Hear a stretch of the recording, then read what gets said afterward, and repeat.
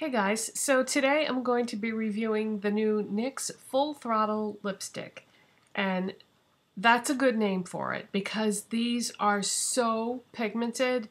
They just might be the most pigmented lipsticks that I've ever tried.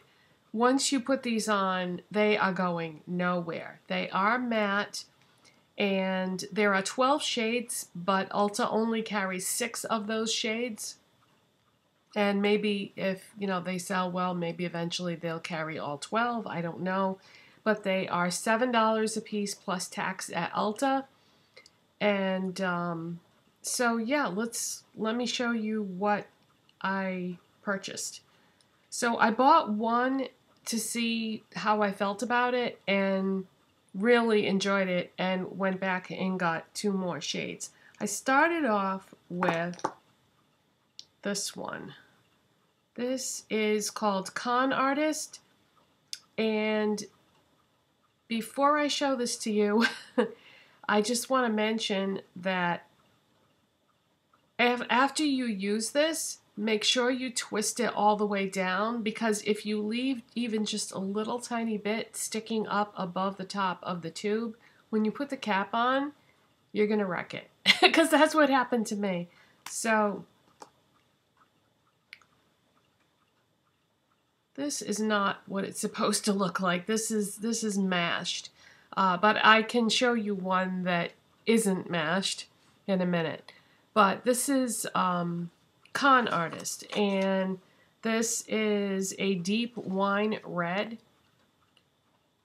And yeah, these are unbelievably pigmented. You need so little product on this. I'm just gonna barely touch this to my hand. And look how deep that is. And I just put like practically no pressure whatsoever.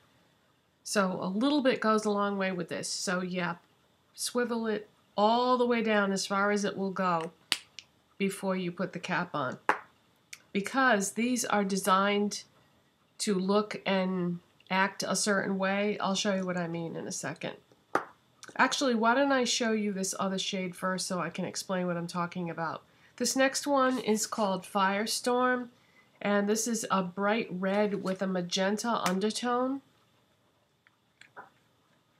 Okay, so the idea with this is, see how it has an unusual shape to it? The idea is you're supposed to take, there's a flat edge right there. Okay, I don't know how well you'll be able to see that, but there's a flat edge, and you're supposed to use that flat edge as a liner, and then, change the position of your hand and fill in the rest of your lips. So it's kind of like a built-in liner, but this is fine the first couple times you use the lipstick, but I don't think it's going to keep that edge, so I wouldn't plan on, being able to always do that. But the thing is, this is such a pigmented lipstick that if you just start by going right along the edge of your lip, even when that line is gone, I think it'll still work as a liner at the same time. But anyways, yeah, that's Firestorm, and like I said, it's a bright red with a magenta undertone. Let me swatch that for you. Yeah, I cannot get over the pigmentation on these. So there's Firestorm. And then the one that I'm wearing is called Trickster, and this is a bright violet mauve.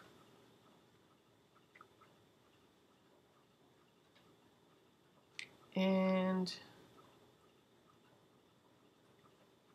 even though I'm wearing it, might as well swatch it.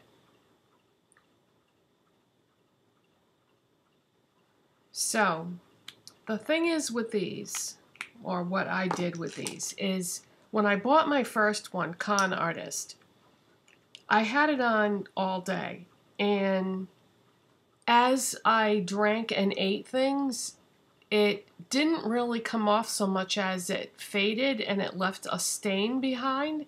And what I did was I took one of those Milani Moisture Lock lip treatments that I showed you, and I just dabbed a little bit of that on top of the lipstick, and it was so pretty because there was so much pigmentation left behind that it was almost like I had reapplied my lipstick but with a glossy finish because the lip treatment sort of brought it like back to life, and it saturated the pigment all over again, except for, of course, it was a shiny finish because of the gloss. And you would think that it would have gone all outside the lines and bled and everything, and it didn't.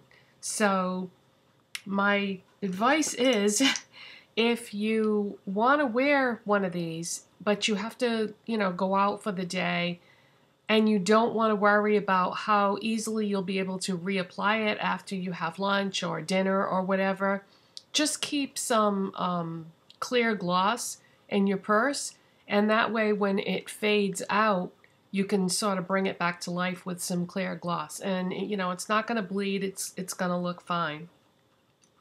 But I really like these, and I kind of wasn't expecting to.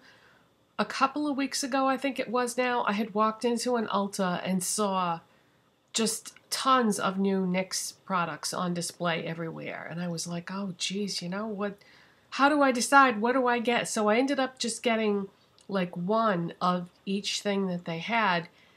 And I don't know, I just wasn't getting the feeling that I was going to like these, but I was really surprised that I wanted to go back and get 2 more.